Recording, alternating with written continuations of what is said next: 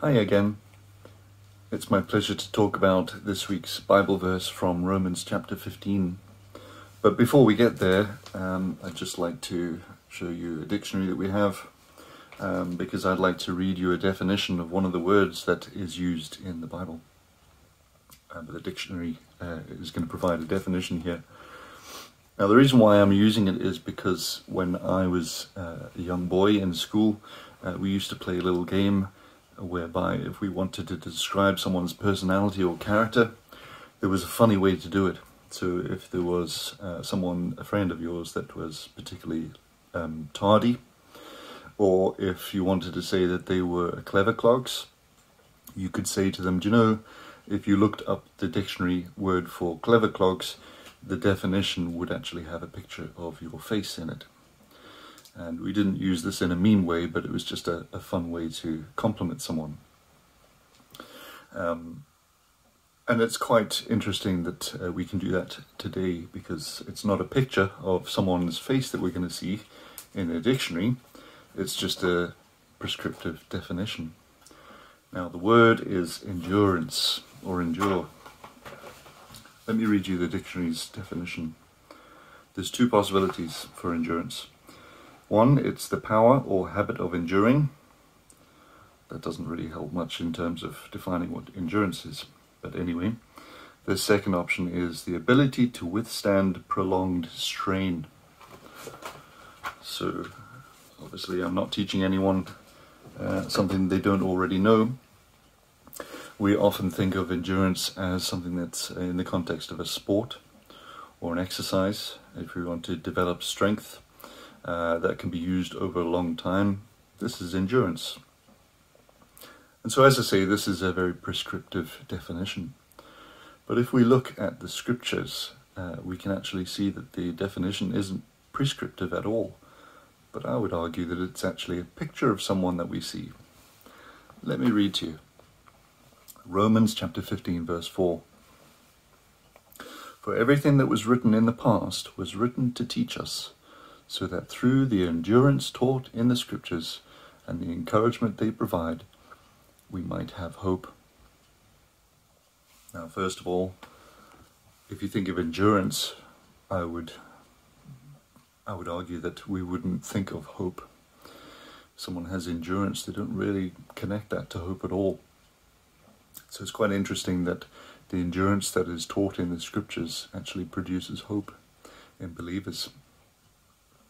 And this is because actually what was written in the scriptures was written many, many years before, a long time ago, before any one of them was even there. And that was true in the early church, just as well as it's true here for us today.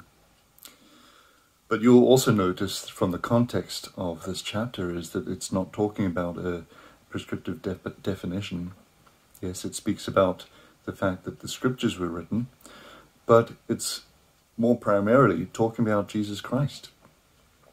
If I was just to read the next verse, may the God who gives endurance and encouragement give you the same attitude of mind toward each other that Christ Jesus had. So this is a prayer that Paul is writing, and he's hoping that God would give people, believers, the same endurance, the same encouragement, which was an attitude of Jesus Christ. So actually, the game that I used to play when I was younger in school it fits quite well with today's thought that I'd like to bring to you, is that when we think of endurance, we don't really think of Jesus Christ, do we? But that is exactly what is shared with us here in Scripture.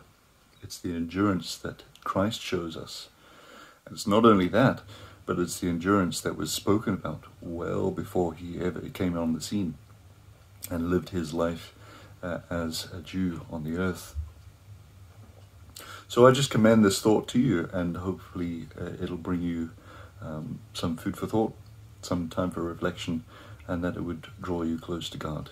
Don't think of endurance as something that we get from a sporty context. Think of endurance as something that Christ shows us first and foremost. Let's pray. Loving and Heavenly Father, We give you thanks for your goodness to us. We are grateful that you reveal yourself and have revealed yourself long ago in the scriptures. And before any of us ever first drew breath in this world, you were thinking of us.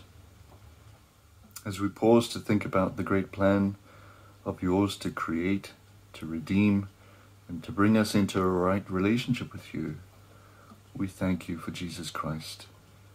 We thank you, Jesus, for you are the ultimate example, for your endurance, for your love. And so we praise you, God, not only for what you provided us in the way to come close to you, in your death and resurrection, but also that you also promised us this, that you would do this for us long before it even happened. Thank you, Lord, for your faithfulness and your encouragement to us this morning. Please be with us in the week ahead as we continue to live and to love and to accept one another just as you accepted us. And help us to hold firm to the hope which you give in every situation that we might face in our daily life. In Jesus' name we pray. Amen. That's all from me. Have a great week.